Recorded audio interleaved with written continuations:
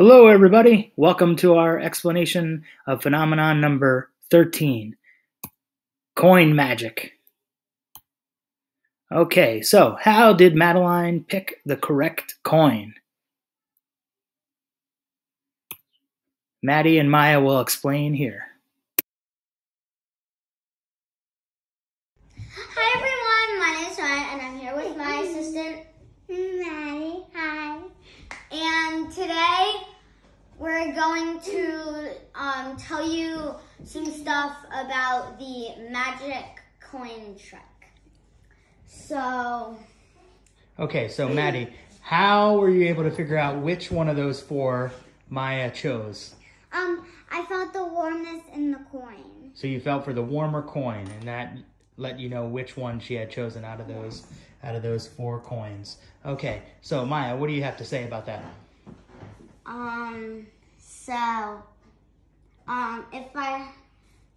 When I picked it up and I held it for a long time, and it put a lot of my body heat onto it, and if I hadn't picked up the coin and I just pointed to the number, she wouldn't have been able to do the trick. Okay, so that's part of the magic trick. So we had to trick you into picking it up, then we had to see if we could get you to be fooled, and it seemed like it worked, but maybe next time it wouldn't work.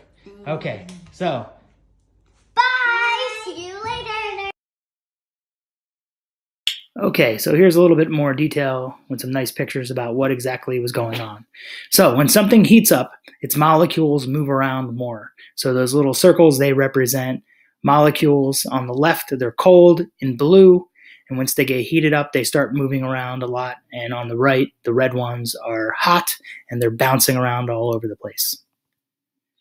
Now, with regard to the hand, heat is passed or transferred to the nearby molecules of the quarter from Maya's hand by a process that is called conduction. And you can see those little circles moving around. They go from being blue to being red, and it kind of moves across from the left side of the screen to the right side of the screen. Now, the molecules of the metal coin are packed tightly together in a pattern, and this is what allows them to conduct the heat very well. So metal makes a good conductor of heat. Now, this trick would not work as well if the coins were plastic.